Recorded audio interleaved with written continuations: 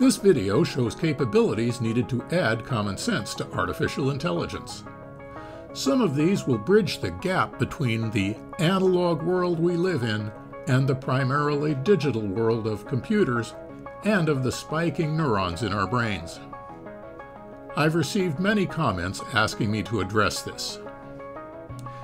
These questions go to the heart of how we'll build more human-like AIs with common sense, which is the focus of the future AI society. And you can join for free at the link in the video description. Also, at the website, you can watch recordings of recent online conversations which demonstrate many of the topics in these videos. Of course, please subscribe, like, share, and be sure to leave a comment about what you found most interesting, what you disagree with, and what you'd like to see next. In previous videos, I showed how the thinking part of your brain must incorporate a graph structure of nodes connected by relationships. The approach here has little to do with machine learning, and if you're a machine learning expert, put all that useful knowledge on temporary hold for the duration of this video. Here is a graph with 3 nodes connected by 2 relationships, representing the knowledge that Fido is a dog and Fido has fur. I introduced attribute inheritance. By adding the statement, dogs have tails, you immediately know that Fido has both fur and a tail. Then I touched on exceptions, so that your graph can know that all dogs have tails except that Stumpy is a dog which doesn't. These are hugely powerful capabilities, both in terms of logic and understanding, but also in terms of data compression and computational efficiency, both within your brain and an artificial intelligence with common sense. Let's look more closely at the content of a relationship. As described so far, each has a source node, a relationship type, and a target node. If we adopt the mindset of knowledge graphs, the sentences represented by the relationships in this graph would be considered facts. But in the real world, that's not always the case. As an example, suppose a 4-year-old tells you that Scruffy is a dog. You immediately build a relationship, but when she shows you Scruffy, you learn that Scruffy is actually a stuffed toy with a minimal resemblance to a real dog. Are you surprised? Not really, because when a 4-year-old tells you something, you don't have 100% confidence that the information is factual. What does this mean? When you add the Scruffy is a dog relationship to your mental graph, you include a level of confidence. So let's add confidence as a possible parameter to every relationship.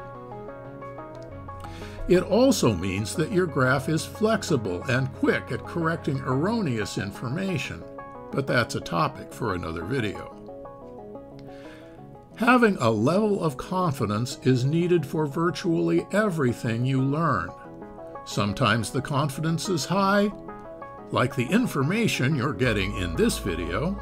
Often it's lower. Things you learn from personal experience could have a high confidence of, say, 90%. Seldom 100%. Consider the number of times you've been temporarily fooled. As with optical illusions, where you first think you see one thing and then learn it's actually something else. Keep in mind that a low confidence in a relationship is different from having a high confidence that a particular relationship is false. Confidence varies over time. After you've created a relationship with a given confidence, if you subsequently receive reinforcing information, the confidence level can increase, and if you receive contradictory information, the confidence level will go down. For your mind to do this, it must also know how many times you've encountered the information in order to know the amount to adjust the confidence value. What I call the use count is yet another value that must be available to every relationship in the graph. In the context of common sense, if you use a bit of information and the result is successful, your confidence will go up even more, because common sense isn't about knowing stuff, it's about using what you know in real-world situations. You can see that confidence values vary over time, so graph relationships aren't absolute connections representing facts, they are fuzzy connections which carry not only a confidence level, but some information about how that level was reached. We can also imagine that over time and use, knowledge may solidify into the factual, unchanging digital information of a knowledge graph. The real world is full of transient data, so what is true now might not be true in the future. Mary is wearing a red dress.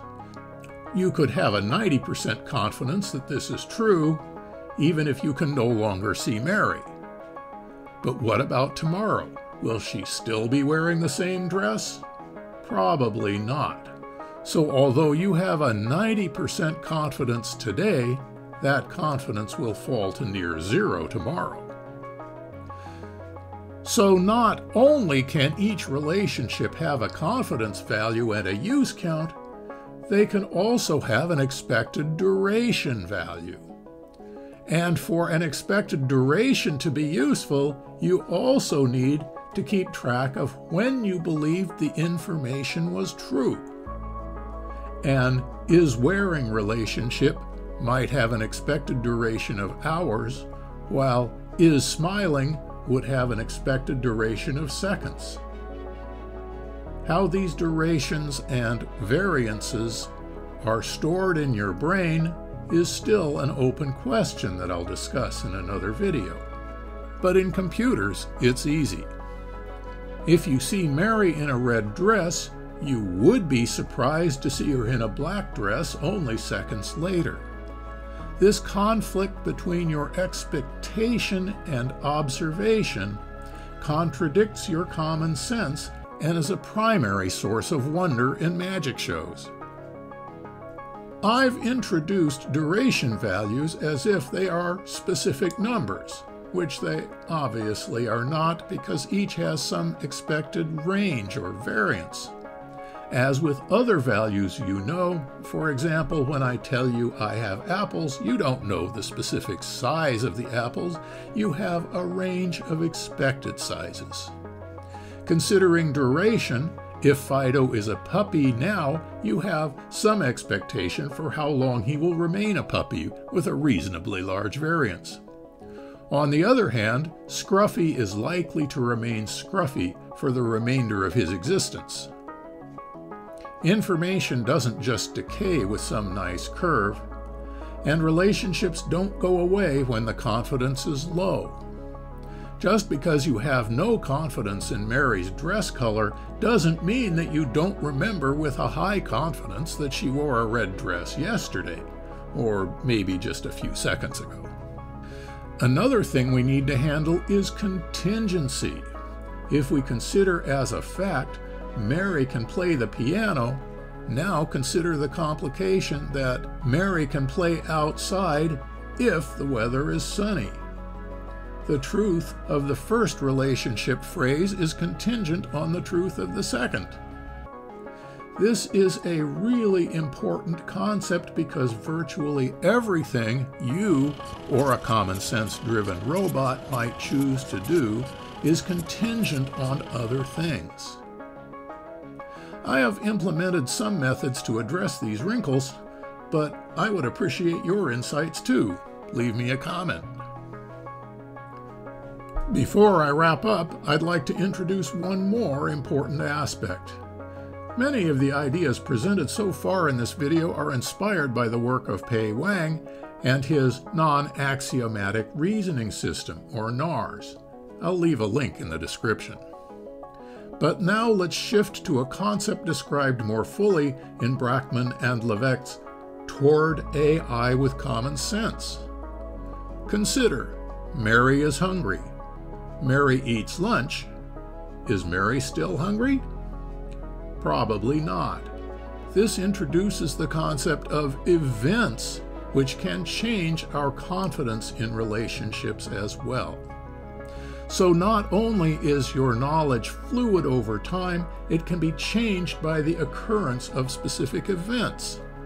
Remembering which events caused which changes is fundamental to the knowledge of deciding which actions to take, and is necessary to everyone's comprehension of cause and effect.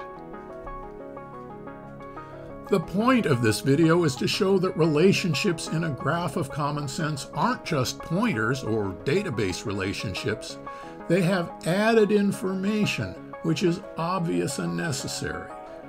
Relationships in a common sense graph structure cannot just represent facts as much as they must represent confidences, and these confidences can change over time.